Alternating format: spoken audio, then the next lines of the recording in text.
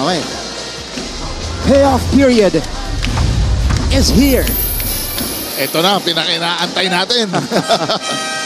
One more quarter to decide this game between LPU and San Beda. Dito na yung separation. Oo. Kung San Beda ba or Lyceum Pirates. And from our quarter scoring here, nagpalitan sila ng dalawang quarters. Third quarter, it was low scoring and close. So kaya tabla tayo dito. And it begins. Kyle Montaño follows up his own miss. Tignan mo nga naman, siya tumira, bumagsak, ang lalaki. Paano napunta sa kanya yung bola? So LPU is back in front here.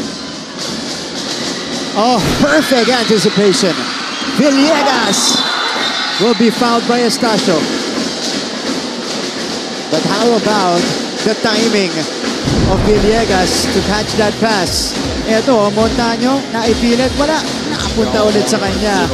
Made sure of the second serving. Reflexes. Good reflexes. Grabe ang mga guards, ha?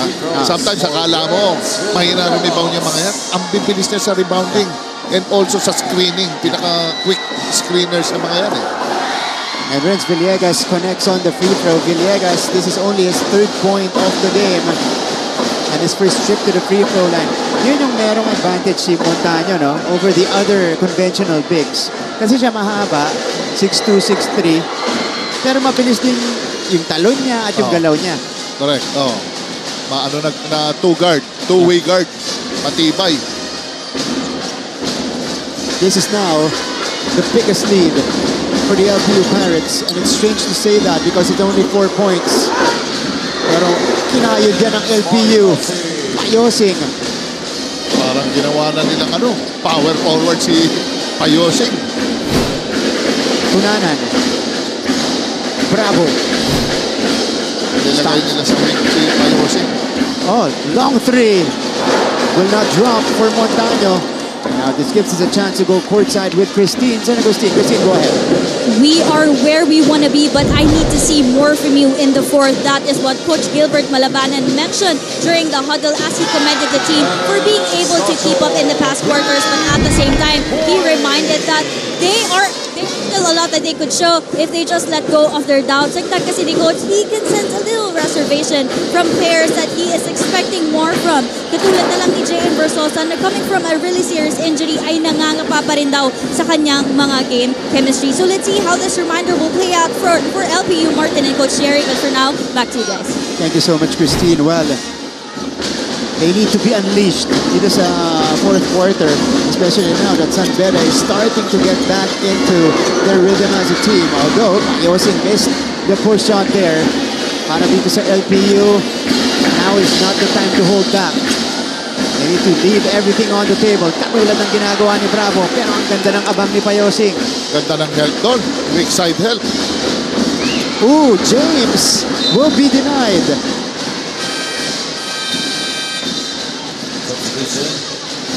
Kyle Montaño passing it to Payosing, who was out of bounds. Let's check this one out. Overcooking, Payosing collecting and cleaning up underneath. Ito yung 3 puntos kanina na nagbigay muli sa San Beda ng abante. Penny Estacio nails it from the top of the key. Ang layo. Oo, hindi na normal na close to the line. 3 points. Coach, si Yukien asking for a technical on Kyle Montaño kasi pagkatapos ng collision ni Payosing at Montaño, nasalo ni Payosing, ni Montaño yung bola. Binato niya. Binigay niya doon sa nakahiganan na si James Payosing. Tinos niya yung bola.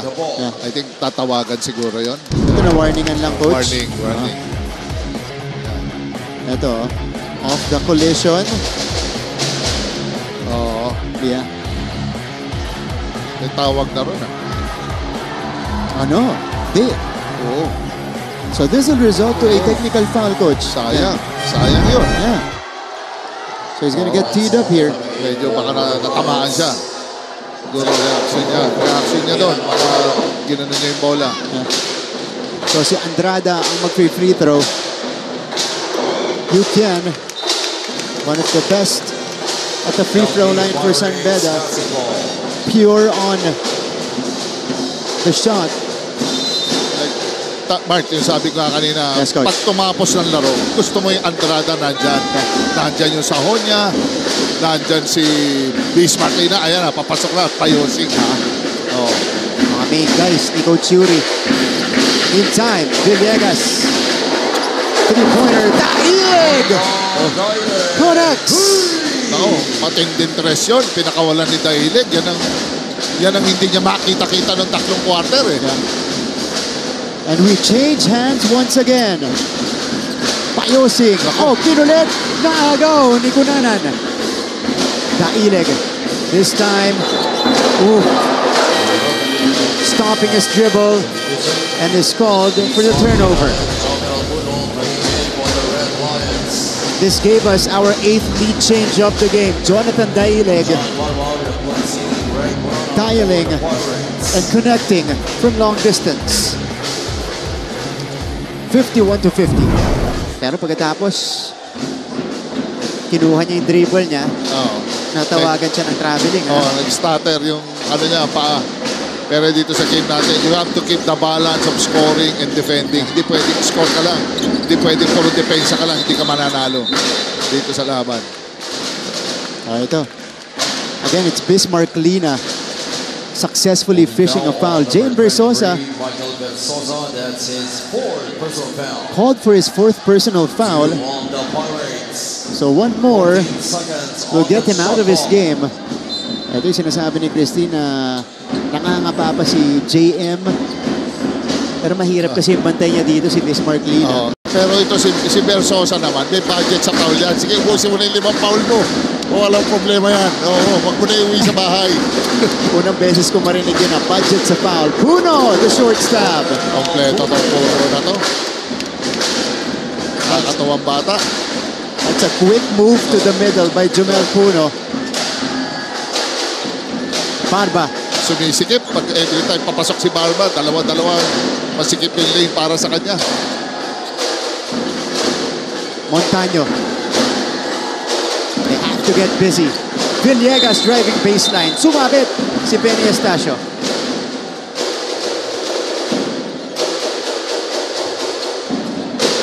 So 2 free throws will be given to Renz Villegas. Talaga mga guards ngayon, pag nakakita ng baseline drive, kukunin talaga nila. Oo. Talo to si Renz Villegas. Kumpiyansya siya dun sa first step niya, Coach? Oo, yan ang mga talagang innate sa guards yan eh. Yeah. You have to have that first quick step. Hindi pwedeng puro off the ball lagi ang atake mo. At itong si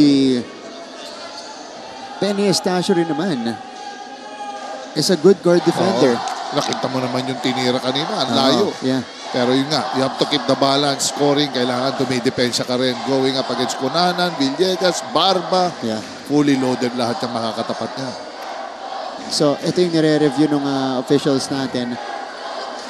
Was it on that move? Quick move by the baseline ito ni Renz Villegas. Here's the blow by Andon. Sa elbow. Oh, okay. Pa. Kay Bismarck. Kasi pag landing ni Villegas, diretso siya sa harap nito ni Bismarck Lina. Kung tinamaan pa. Kaya you have to be wary sa mga ganong mga second motion. Kita sa ano natin yan, sa mga review. Diba? That's right. Ayan. Ayan, si Referee Glenn, kinakausap si Coach Gilbert. Flop. So natawagan pa ng warning for faking a foul. For faking a foul.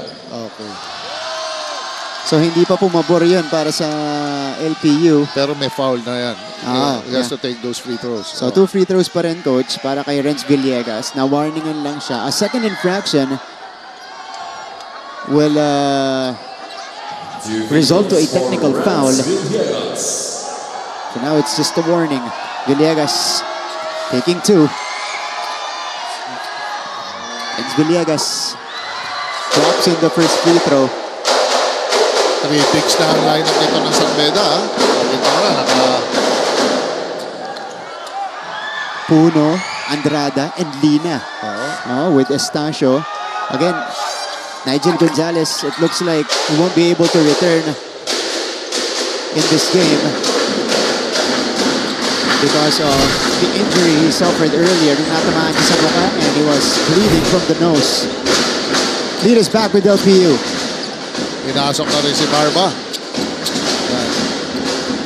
Si Barba na medyo hindi pa nakukuha yung kanyang rhythm. Brian Sahonia goes down the middle. Here's Ato. Villegas is on the move. He stops, sends it out. Barba has space. Ooh, that one rimmed out. Tira niya naman yun. Okay lang. Hasn't been his day though. Tsaka number 1 scorer nila yan eh. Deep and die sila dyan kaya Ato Barba. Lina, wala. Nakapagod na rin si Bismarck Lina. Kanina, ang hirap ng pinibot niya. Kaya-kaya. Pero ngayon, siguro 2-3 possessions niya. Medyo nag-miss na siya. Villegas. Renz. That's on Brian Sahonia. Up against Kyle Montaño. 5:13 to go. 14 seconds on the shot clock. Ato Barba. Tignan natin the coach. Montaño and Sahonia. Ito, on the right side of your screens. Yung mga dampi, yung mga tukod, nakaka-impede ng galaw ng player yan eh. Lala kung scorer ka, nakakaasar yun. Nakawaka-waka ka minsan. Matawagan talaga yun. Frizosa left it short. Oh! Daile getting into the scene. And that's a foul on Ato Barba. Tignan natin ito on the rebound. It was actually Daile who reached for the ball. Salpukan lang yan.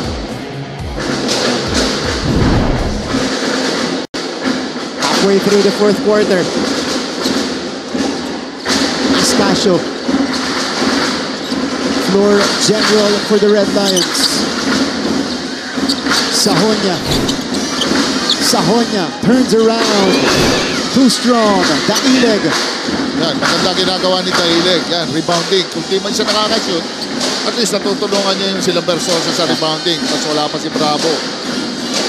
Ato Barba. Tapikan sa likod ni Brian Sahonia. So, 13 to work with for LPU. And Coach Gilbert wants to make sure of this play. Timeout on the floor.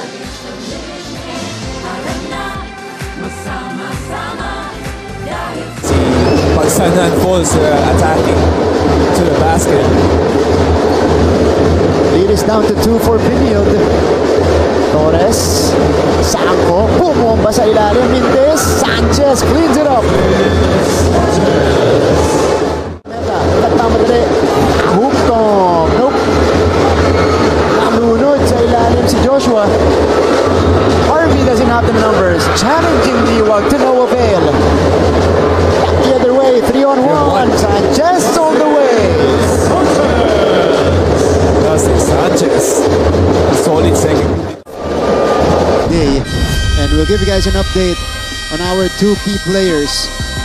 Lina getting the upper hand so far because Ato Barba has been struggling from the field. Only 4 points for Barba. He does have 3 rebounds and 4 assists, but he has gone 0 out of 10 from the field and 0 out of 6 from 3-point range. Bismarck Lina, though, has been doing a lot for the Red Lions. 10.6 boards. Medyo long day para Ato Barba. Pero okay lang. Walang problema yan dahil ano naman at least nakastay sa kanya yung defender. Tulad nila sa Sahonia. Ang hinahanap naman ni Barba yung slight opening na mag-trigger ng score niya eh. Si Lina naman, pumapasa din na big guy to eh. Montaño saves it. That was a close call for LPU. Daileg, pull-up, jumper, got it! Classic move. Para mga Tracy McGrady, mga ganun move eh, no? Sakto. Nakakatawa yung mga ganun na yun. Yung ano lang, just inside the arc. Oo. Yan. Parang lost art na yan. Hindi ko na naman masyado nakikita yung ganyan mo. Puno! Tie ties it up. Jomel Puno with a big three. Hindi umiin ang bola, no? Jomel Puno, nakaabang lang. No? Galing. 55 all. Daileg. Short.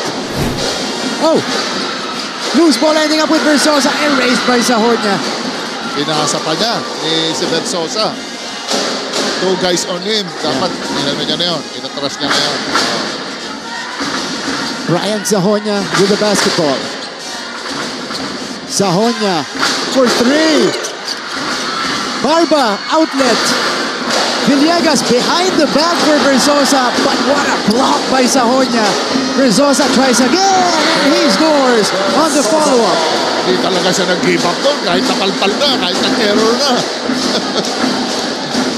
What a game so far. 57 to 55. Ball is tapped from behind by Versosa. So both ends. Coach, nakakagawa ng diferensya dito si J.M. Versosa. Here's the pull-up jumper by Jonathan Daileg. Big-time hit from the first-year player, but quickly countered by Jomel Puno's three-pointer. And then, here's the play. Villegas with behind the back, going to Versosa. Denied initially, but he's stuck with the play, Coach Jerry. And now we have a 2-point game. Saka nakakita mo bumlock sa Honya, late lang. Athletic rin pala. Time out muna tayo. Alright.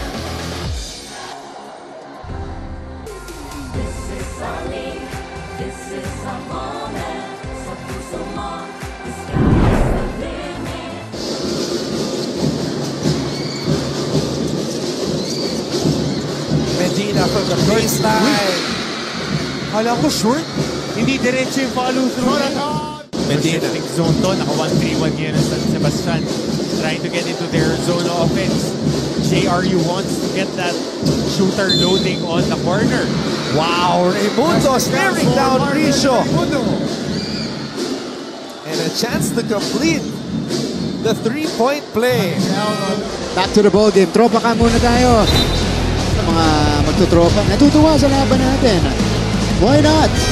We are being gifted to this fantastic game between LPU and San Beda.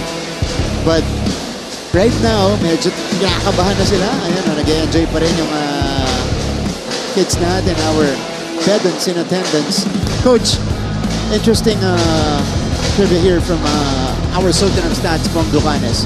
LPU is the #1 offensive team in the league. They put up 82 points per game. San Beda contains their opponents to the lowest points per contest at about 66 points per game. So this low scoring affair should technically, just basing it off the numbers, it should favor San Beda. Kasi para sa LPU, hindi nila nalalaro yung kanilang up and down game. Yes, oo. Pero yun naman ang gusto nilang mangyari. It's to play it by, #1, play it by quarter. Yeah. #1, play it by quarter. Hindi ma-disrupt nila yung San Beda. Yung numbers kasi sometimes deceiving yan eh. Medyo kung ibe-base mo yung laro. Pero gusto na ni Coach Gilbert itong ano na to, itong sitwasyon na to dahil nakakita mo kanina, nag-start nga siya ng mga players, di ba? Mga role players. That bought some time for his usual suspects. Menard Sungkuya getting ready to check back in. Si J.M. Versosa fouled out, kaya napalitan na siya dito ni Genesis Aviles. Bismarck Lina splits his free throws. Maganda yung ginagawa nila. Babox out si Aviles, ang re-rebound si Daileg. Yeah. Kasi kung kukunin pa ni Aviles yung rebound, hindi niya na magagawa yun while boxing out Bismarck Lina. Yeah, that's right, Coach. Coach, San Beda is now 8 out of 17 from the free throw line. J.M. Bravo misses. Daileg getting into the mix. Medyo bihira yung free throw ni San Beda. Yeah. Accurate yung mga shooting ng mga yan. So, they reverse the call. It's gonna be San Beda basketball. Menard Sungkuya joins the front line with Jomel Puno and Yukian Andrada. So Lina will take a breather. Bismarck Lina with 11 points and 7 boards. Ayan, hustle. Hustle ang hinahanap nila rito kay Sungkuya. Very versatile itong bata na to. Good defender. Pwede rin umupensa. Yun, medyo humesitate ng matagal. Sobrang bilis ng paa. Crucial turnover committed by Estacio. Medyo, bira mangyari sa San Beda team ito. Tignan natin to. Nakabuelo si Penny Estacio. Went right. Oh yeah, on the pickup. Oo. Na-excite siya eh. Si Bravo, malaki, mabagal. Ganda na nung umpisa. San Beda, that was their fourth turnover here in the fourth as we head into deep water territory. The final 2 minutes of this game. JM Bravo gets crowded inside, but he successfully draws the foul. Good roll coming from Bravo. Tapos pinakita ni Barba, dino-double siya o pa-pick and roll. Ayun. And Bismarck Lina is back in the game after just a quick rest. 2 free throws for JM Bravo. He has been there twice already. He has taken 4 shots, 3 out of 4. But he calmly sings the first. Suabe. Walang kakaba-kaba. Pero balik sa 3-big si Coach Yuri. Yeah. Ngayon, baka hoping baka ma-neutralize nila, ma-stabilize nila yung laro through rebounding and through, alam mo na, presence sa gitna. Bravo misses the second. So it remains a 1-possession game here, 58 to 56. Penny will call the shots. Sahonya. Bryant still has it. Ooh! Pagsak si Bismarck Lina dito and they'll call the foul on Cunanan. That wasn't good because they're already in the penalty. That's his second personal foul penalty. Ako nagpapareview ata si Coach Gilbert ng tawag doon. Yeah. It's been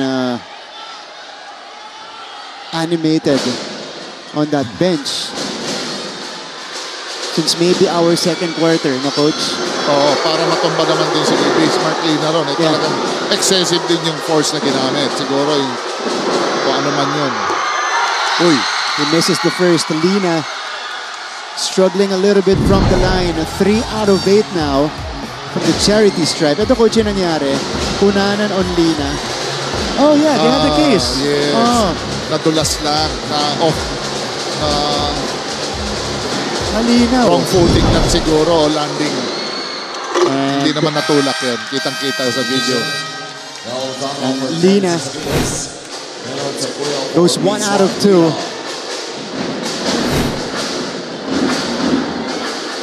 Minute and 27 seconds remaining. Maganda na yan, si Lina. I mean, coming from an injury, career-threatening injury, okay na yung nilalaro. Pero si Song Kuya yung ginagamit ni Coach Yuri pang depensa dito. Renz Villegas with 12 to shoot. Renz, corner, Cunanan, too strong. And San Beda collects the rebound. It's with Jomel Puno. They're trying to find either Estacio or Sahonya. They get it to Brian. Under a minute left. So, more on ISO plays na sila rito. Sahonya, active hands. Getting into the passing lane there was Gael Montaño. 6 to shoot for Coach Yuri. He'll call a timeout to draw something up.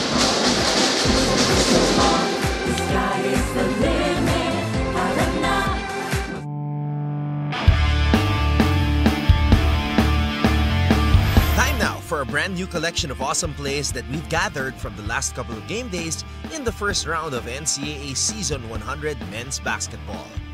Pampagising muna sa number 10. Torres, Morales, Liwag with a jam! Here's Alan Liwag with a jam. Ending up with a Liwag jam. Meron pang mas matindi dyan sa number 9. Inside pass, Santos! Si Kevin Santos. Lakasan mo pa, idol! Drops the hammer! Here's another dunk at number 8. Anton Eusebio climbs the... Mga kapuso, coming up next, this will come at 2:30 p.m. EAC versus Mapua featured in our second game. That's gonna be another good game. The Generals 5-5, the Cardinals at 7-3. You see there, joining the Cardinals, and you see Nigel Gonzalez, done for the game. He's not gonna risk yung tamang nakuha niya kanina sa kanyang ilong. So we'll see him in the next game. Meantime, exactly 50 seconds left. Yan, maganda mga knockout plays ng San Beda dito. Baseline inbound. So, tignan natin kung kanino pupunta ang bola, kung sino hahanapin nila rito sa last 6 seconds.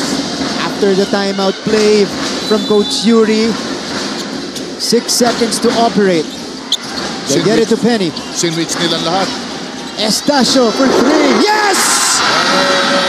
Penny Estacio gives the lead back to the Red Lions. Ginagawa talaga ni Estacio yan. Tumitira yan ng crucial. What a play after the timeout for Coach Yuri Escueta, trusting his floor general to make the big play. Penny pulling the trigger and knocking it down. It's a 2-point lead for San Beda, to the delight of the San Beda faithful in attendance here in Philoe. Akala ko nga kung sino hahanapin, yun ang curious ako, sino hahanapin sa atake. Well, Estacio pala po pull up.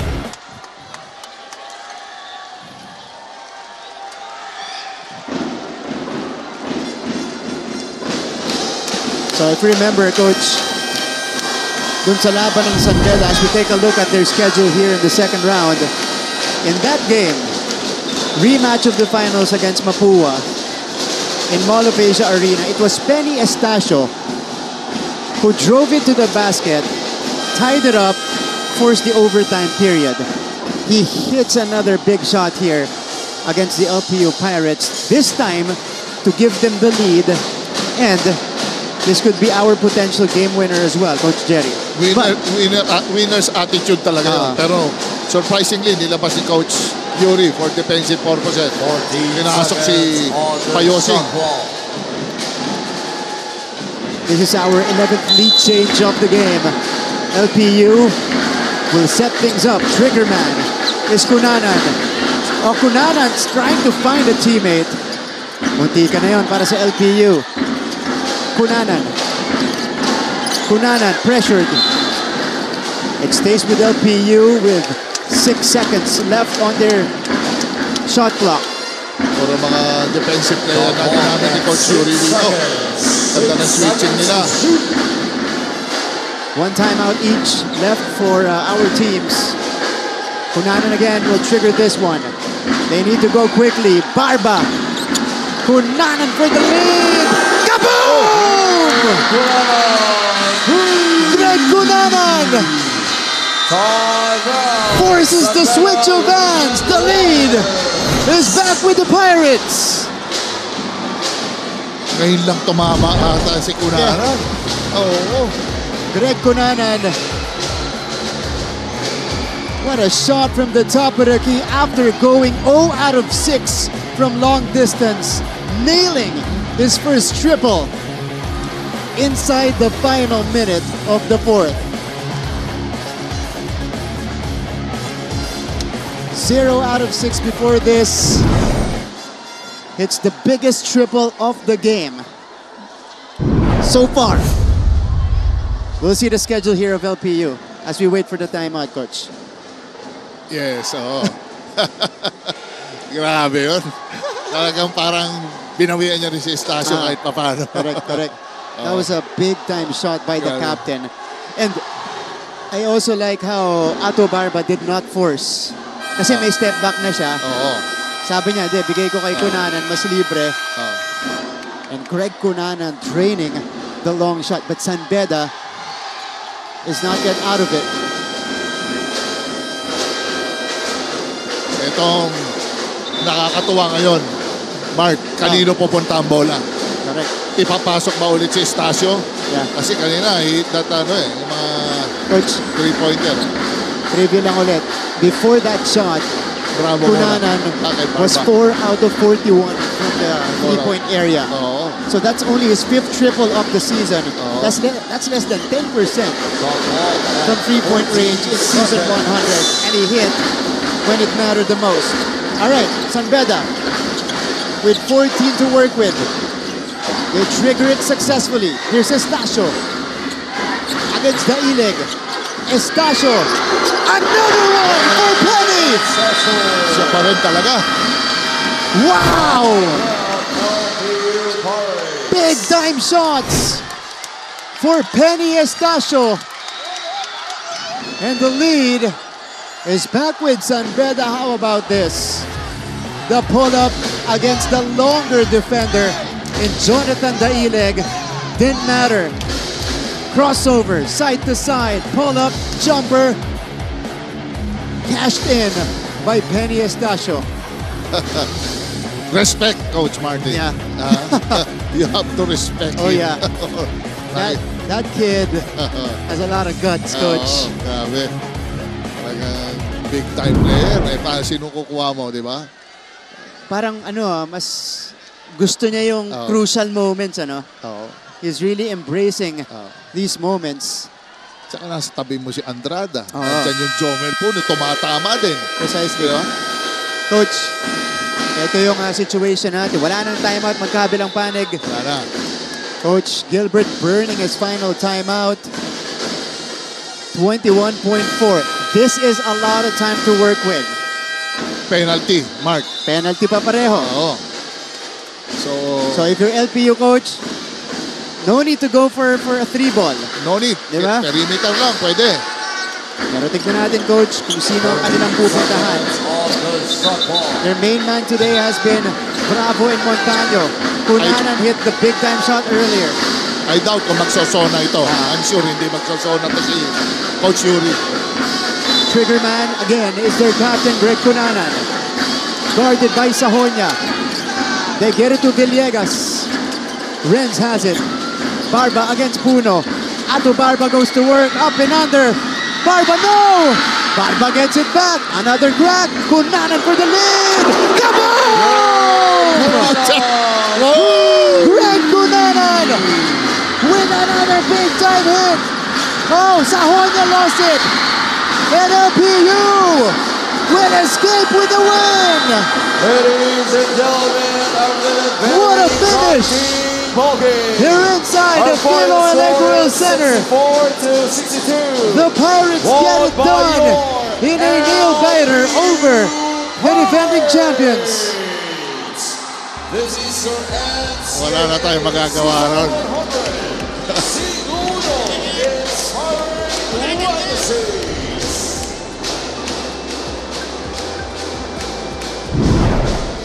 What a game. Let's check out the final sequence here.